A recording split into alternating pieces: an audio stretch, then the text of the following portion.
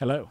Thank you for listening. This is the near-death experience of Merrideth, and this experience occurred on September 8th, 1991, and was documented on September 16th of 2017, open quote. I have been out of my body 400 to 600 times by conservative estimation. Only part of that number are OBEs in this dimensional plane of existence. Many are what would be considered an NDE, because of the location of where I traveled to, but without me physically coming near death. This, however, is the story of what happened the first time I ever left my body, consciously aware, and is the only time I actually came very close to dying. I went to the hospital to deliver my baby, who was 2 weeks overdue. My mom came with me, and the doctor broke my water to induce the labor. I immediately threw up all over the floor, and within an hour of going into labor, my child was born. About 2/3 of the way through the delivery, I stopped breathing. The delivery was happening so fast that they couldn't give me any drugs for the pain. The pain became so intense that I literally came out of my body. The moment I ejected from my body, it stopped breathing. My body was lying there dying, but I was no longer in it. The moment I ejected from my body, it was too bizarre to even put into words.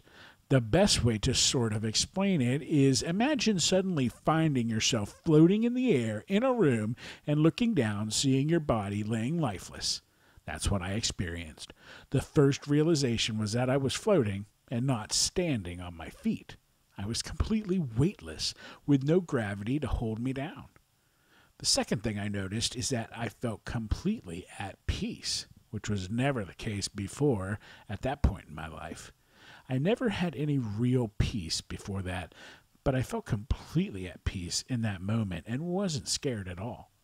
The third thing I noticed is that being out of my body felt normal. Not strange at all. It was as if some part of me unconsciously remembered life without a physical body. It was like being out of my body was my natural state, and being in my body was unnatural. That's very much how it felt to me. I looked down at my body and saw the nurse running, panicked, out of the room to get equipment. I saw the doctor look up from between my legs, and he was screaming at me to breathe. I saw my mother sobbing uncontrollably while holding my hand. She was quietly saying, "Breathe, Mary, breathe." She was pleading with me to breathe. Then I looked up and around the room. It was very dark. I saw no light except where my body was. Otherwise, I was completely surrounded in darkness. I was baptized when I was 12 and accepted Christ as my Lord and Savior, but I was never a Christian, so I had no expectations of what I would encounter out of body. I had some awareness that God was watching me throughout my life, and I began speaking in tongues spontaneously after my water baptism, but that was it. That was my limit of what I knew of anything spiritual or supernatural. I looked up at the ceiling and became curious to know if I could fly through the ceiling and leave. I don't know why I wanted to do that. I was just very curious, and I was already out of my body. So impossible wasn't a word in my vocabulary at that moment. But the moment I decided to fly out of the room, someone entered the room with me. I could not see who it was, but in retrospect, I think it was an angel or Jesus. At the time, though, I had no idea who it was. I just felt his presence enter the room and slowly come towards me. Using telepathy, the being started speaking to me. "You have to go back inside your body. It's not your time to go yet," he said to me. Disappointed, I responded, "I want to fly up there and see what's on the other side of the ceiling." "No, you have to go back. It's not your time." I got indignant and stubborn about the whole thing. I told him, "Well, now that I'm out of my body, I want to stay out of my body. I don't want to go back. People are mean and unloving, and all they do is hurt each other. You can't make me go back." So now I'm arguing with God about whether I'm allowed to die or not. Which is kind of funny if you think about it, because I hated my life on Earth so much that I was willing to fight about them sending me back. He said, "No, we can't force you to go back, but if you don't, your daughter will be raised without any parents. Do you want that for your child?" I never knew the sex of my child when I was pregnant. I am also a child abuse survivor. I remember bowing my head and sighing when he said that to me, and I replied, "No, I don't want that for any child, especially not my own." He continued, "So you see, you'll have to return and raise your child. And if you do, I promise you, no one will ever hurt you like they did before. If you agree to go back, I promise you that you will have a good life and you won't regret making that choice to return." So, I agreed to go back, but not because of the promises made to me. People broke too many promises they made to me, so I didn't trust this promise. I agreed to go back because of the selfless love that I had for my unborn child. I did not want her to suffer in life as an orphan or go without a mother's love.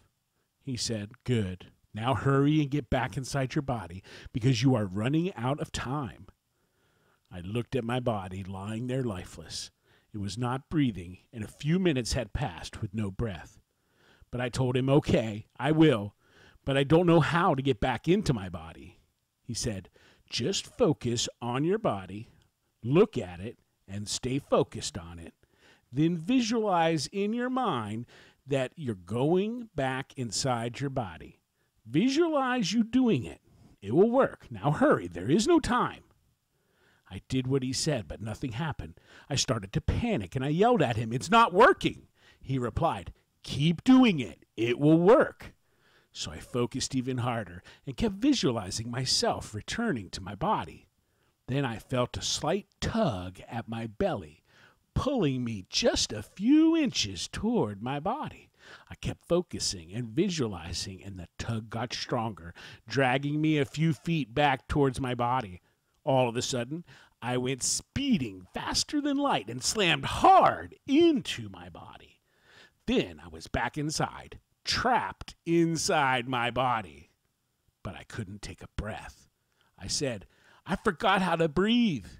He was still there in the room with me. He said, "Just focus and visualize taking a breath, the same as before. Visualize it in your mind." Then, after a few moments, I took a deep breath and opened my eyes.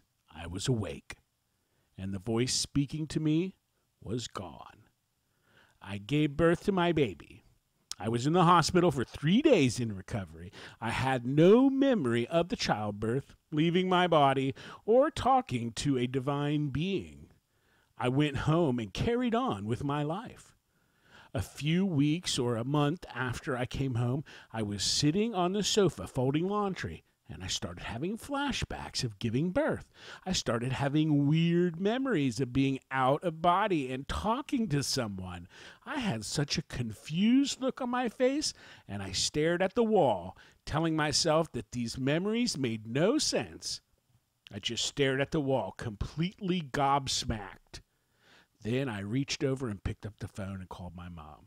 I asked her, "Hey, Mom, did something bad happen to me during childbirth? I'm having memories that I stopped breathing." Mom said, "Yeah, we almost lost you, Mary.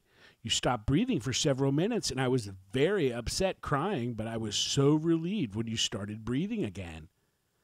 "Okay, thank you. I didn't remember that until just now." I hung up the phone and my eyes went really big, because if my memory of almost dying was true, then the rest of my memories of childbirth are also true. Being out of body, the argument on the ceiling, all of it. End quote. Wow. That was pretty incredible. From the curiosity of wondering what's on the other side of the ceiling, to arguing with the being in the room, to the description of the tug back into the body and the being coaxing her and helping her. What an amazing story. Thank you, Merrideth. There are some questions here. Let me see. Did you feel separated from your body? Answer, yes, I saw my body and the people in the room with my body. I could see what they were doing and hear them. Your highest level of consciousness? Answer, my mind and consciousness that exists independent and outside of my physical body is far more advanced in consciousness and intelligence than I experience through the limitations of my physical brain. And your highest level of consciousness? Answer, throughout the entire experience, I had elevated consciousness beyond what I experience awake. Question, did scenes from your past come back to you? Answer, no. I didn't remember past events. I just remembered how I felt about certain people or situations. I was in touch with my feelings, but not what specifically caused the feelings. Question, did you come to a border or point of no return? Answer, I came back to raise my daughter, but it was a sacrificial act because I really didn't want to go back.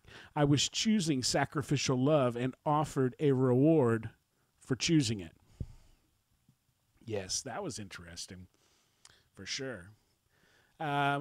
Question about the importance of religion. Answer, before the experience. Answer, slightly important. Question, what was your religion prior to your experience? Answer, Christian. I was baptized when I was 12 after a supernatural encounter with the Holy Spirit. I accepted Christ as my Lord and Savior, but I knew nothing of Christianity. No scripture, no teaching, not doctrine, and I did not attend church and did not become a Christian at that time. I rejected organized religion. Question, have your religious practices changed since your experience? Answer, yes. At first, it didn't change drastically, but in a way it did because I became single-mindedly focused on non-physical reality and God more so than before. Over the years, I've changed drastically and dramatically, eventually maturing in my relationship with Christ that put me on a path of intentional holiness. I later became a very devout and holy saint.